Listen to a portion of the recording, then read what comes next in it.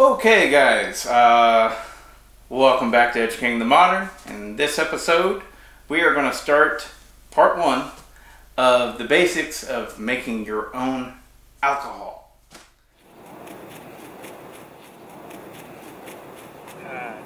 There got to be a better way than this.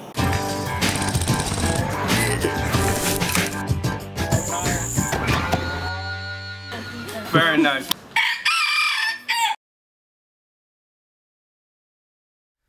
Alright, so I'm going to definitely turn this into a series, part 1, 2, 3, 4, whatever, however many it takes, because there is a lot of knowledge that I am fixing to dump on you. And if I did it all in one video, it'd be like a stupid 20-minute video. Everybody would get tired of it. So here goes. First off, the very basics. A lot of people want to tell you how to make like a beer or how to make moonshine, and they give you a recipe for it. Well, in all of my learnings, I find that it's a lot easier for someone to digest the basic principles first. And so that's what I'm going to do. And we're going to focus not on beer, because as odd as it seems, beer is actually more complicated than liquor.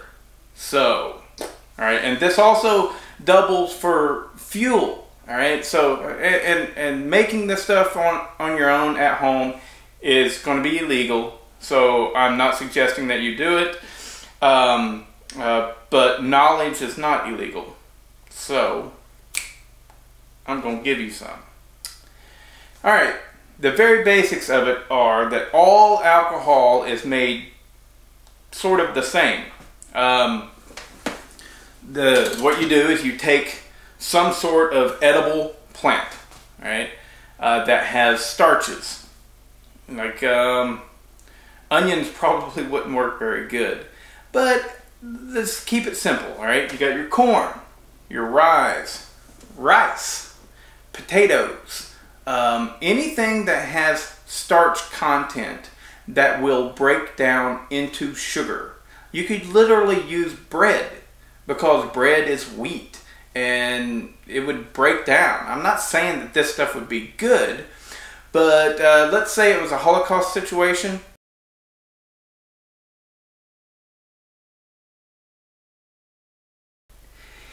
Any food scraps that have starch in them will rot down. Compostable material that have starches will rot down and break down into the sugars, and the fermenting process can be started on nearly all vegetables. But let's get back on topic. Here we go.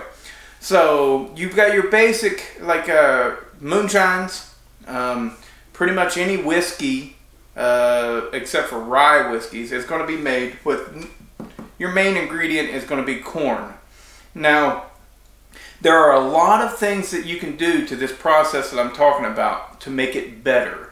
However, there aren't too many things that you can do to actually screw it up.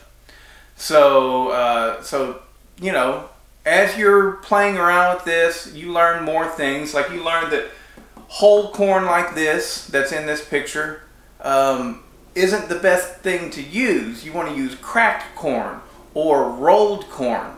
Basically, if you imagine one of those kernels, if it's cracked up in about 6 or 8 pieces, that's probably best. And the only reason is because it means that those starches more easily break down. Alright? Rye here is another grain. It's just a typical grain. Now this one is quite unique. I really like rye, because whenever you add rye to, let's say you're making a bourbon, right? Bourbon just has to be more than 50% corn, right? So you can add anything else you want. You could add bananas in there, right? Whatever. But the rye is particularly nice because it really works to smooth out your drink. So it smooths it. Less of a harsh bite to it. Alright, the other thing, like you got this right here, sugar cane. If you use this, there are a couple of different ways you could do it. You could squeeze all the juices out of it, alright? You could buy sugarcane nectar, whatever. You could, a few different ways you could do it, but this right here is what's used to make rum, right? All of it's the same. Orange juice, I don't know if you would be very successful in using that because of the citric acid, but like apple juice, no problem. You can just, the apple juice you buy in the store, no problem. You can take that and you can allow it to ferment and you have just made brandy. It's just that simple.